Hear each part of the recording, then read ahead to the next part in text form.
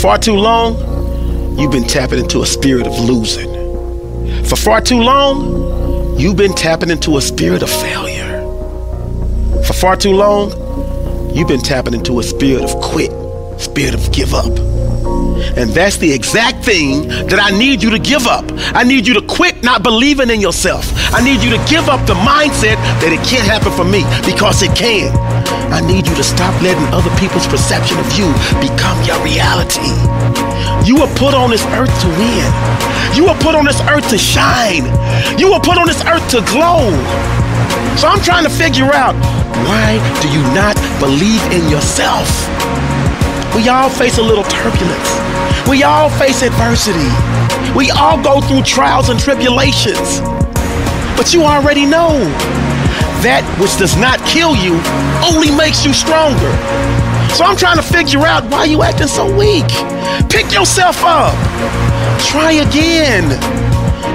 If you're still breathing, you still have an opportunity to be achieving.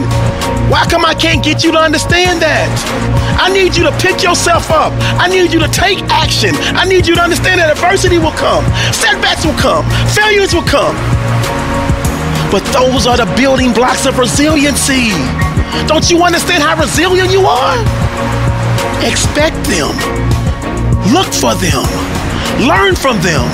Grow from them. Because anybody, and I'm telling you that anybody that's achieving at a high level, they're as human as you are.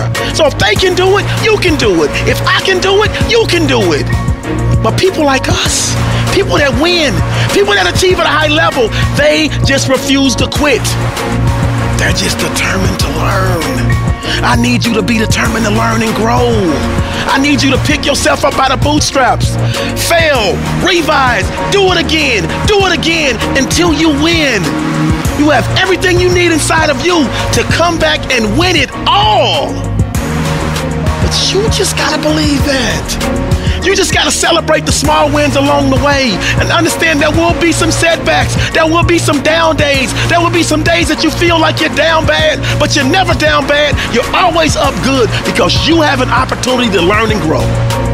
If you still got air in your lungs, get up and do something. Because if you keep doing, you give yourself a chance to win each and every day. And that's exactly what you were born to do.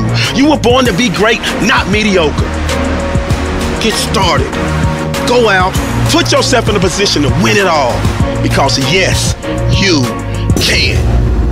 And if you keep doing and you keep doing, you'll find yourself climbing over any hump you ever face and making each and every day of your life a Wednesday.